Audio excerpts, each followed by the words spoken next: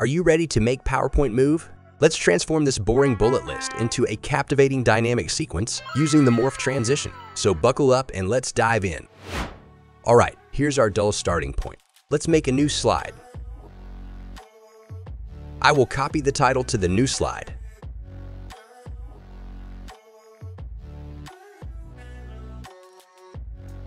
Let's align it to the center and make it bigger.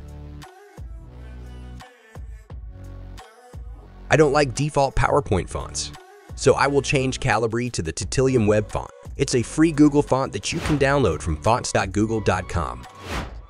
Now draw a big rectangle. It will be the base for our content. Let's make it light gray. With 4 points on our bullet list, we'll need 4 identical rectangles to cover the base. Now let me share a handy trick to get this done. First, make a small rectangle. Then duplicate it. For that, hold Shift and Control and drag it. Place the duplicate right next to the original. Make 2 more duplicates. Now select them all and group them. Stretch the group so it covers the base.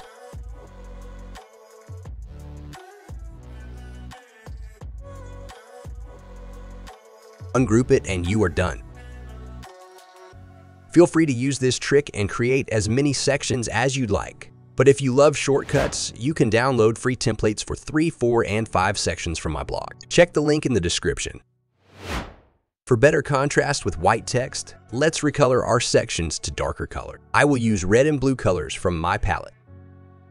Enjoying the show? Go ahead, hit that like button, and subscribe to be part of our growing movement. Now let's copy the content.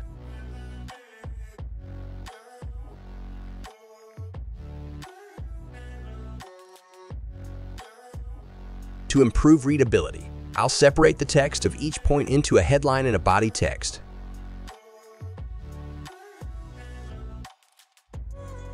Let's change the headline color to white and make it bold. Next, copy the body text and paste it into the new text box.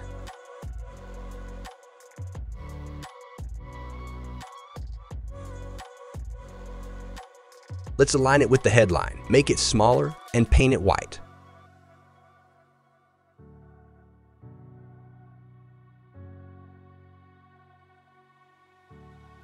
Next, throw in an icon for that extra visual punch. You can import your custom icons, but I'm a fan of the built-in PowerPoint icons. They're top-notch quality and a breeze to work with. The search feature is truly amazing and saves tons of time.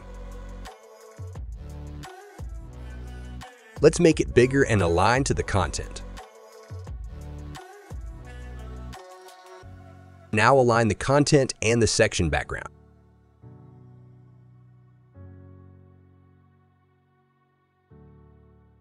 Duplicate the content into the second section. For that, hold Shift and Control and drag it. Align the content with the section. Repeat the process for the rest of the sections. While I'm doing it, I'd like to invite you to my online course, where you can master Morph for the price of a few cups of coffee. Check out the link in the description and join the movement today. Next, simply copy and paste to edit the content. To maintain the text format, select the Keep Text Only option from the Paste menu.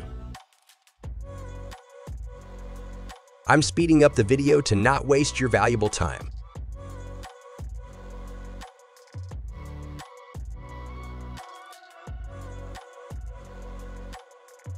Alright, we've got all the text sorted out.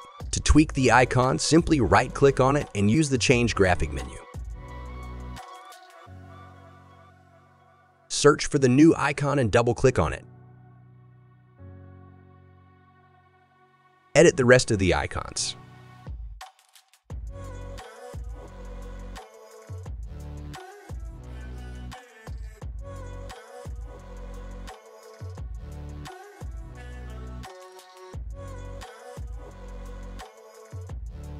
Next, make 4 duplicates of this slide.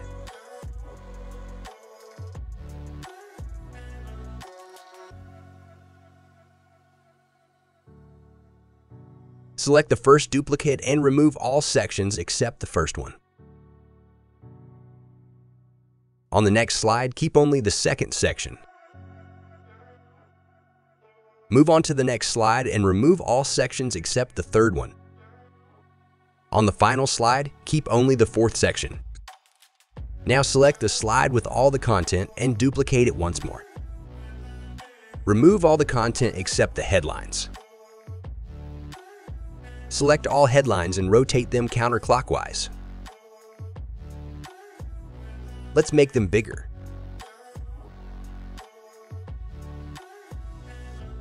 Copy the second, third, and fourth headlines and paste them into the first slide of the sequence.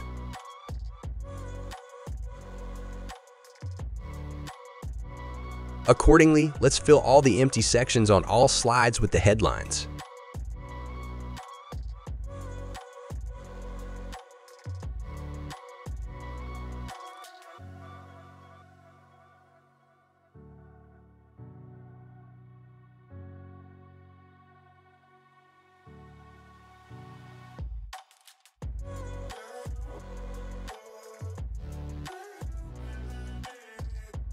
And for the final touch, let's flip the blue shapes on the second and fourth slides.